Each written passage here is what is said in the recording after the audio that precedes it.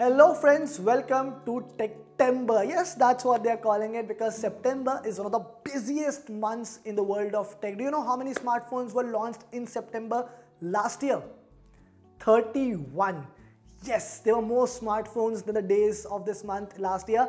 And if trends are to go by, if leaks are to go by, even this year is going to be very busy. Of course, Apple is going to launch its new iPhones. Poco is coming up with a new phone, so is Redmi. iQOO is expected to launch a phone as well. Asus might drop the Zenfone 9 for all we know. So this is going to be a very busy month for all the tech enthusiasts. And of course, me and my team, because we'll be here in this studio covering all these phones for you. But this is our weekly Let's Get Techie episode where I try and answer all your questions. So in case you're new to the channel and if you haven't subscribed to it, first of all subscribe to the channel and then go to the comment section, put your question, use the hashtag Let's Get Techie and I'll take up those questions in next week's video. Now let me start with this week's video, and the first question that I have this week is from Ankit Pal. Question Hindi में है, जवाब English में दूंगा, माफी चाहूंगा. Question ये है कि क्या Fiiber Q ऐप पर है? And he's also asked if somebody is starting as a content creator, should they target Twitter या फिर उन्हें Q का इस्तेमाल करना चाहिए?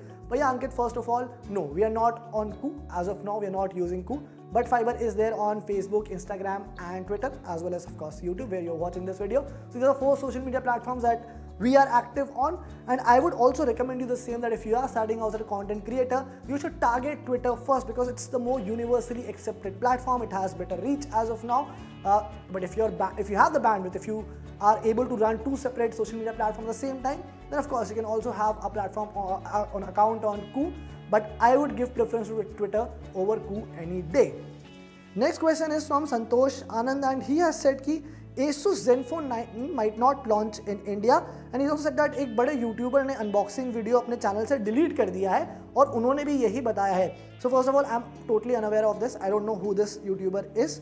From what I know, Asus absolutely has the plans to launch the Zenfone 9 in India. You also have to factor in that these are just the 2 smartphones that Asus anyway launches in India. I mean, there's the ROG lineup and there's the Zenfone whatever 8Z or 9Z, whatever they're going to call it. So if they don't launch this phone as well in the Indian market, then better quit the market at once because it doesn't make any sense otherwise. So I think the Asus Zenfone 9 will still come to India. We'll have to be a little more patient about that. Now Virendra Kumar has asked that government's ban on Chinese smartphones under rupees 12,000 would give a chance to local companies to improve their sales and make some profit. Now Virendra, I think that's where you've got it a bit wrong, because yes, there was a report which suggested that the government might actually put a ban on Chinese companies from selling phones under rupees 12,000, but now it has also come out and clarified that there is no such proposal or plans to ban these companies. And I really appreciate it because the government has been very honest in saying that, you know, this is not the right way to promote the local manufacturers. Yes, it wants to push the Indian companies, but you can't really stop foreign companies to do business in India. And as things stand, there is absolutely no plan to ban any company from selling phones under rupees 12,000.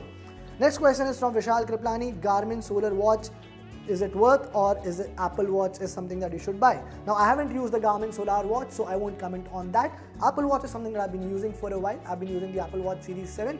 It's genuinely pretty good. It has all the features that you ask for.